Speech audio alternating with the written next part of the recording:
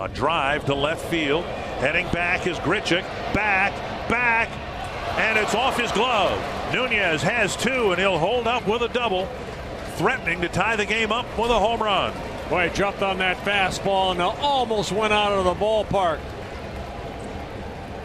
Like Grichuk had what happened to Byron Buxton happen to him here in the ninth inning, where he got there, got the glove on it. Take another look here. Grichuk going back. He leaps right here. No, I don't know that he ever got the glove on it. Over his glove, it hit the chain link fence. He gets it back in, but it's a double for Nunez, his 8th of the year. He gets into scoring position with one out.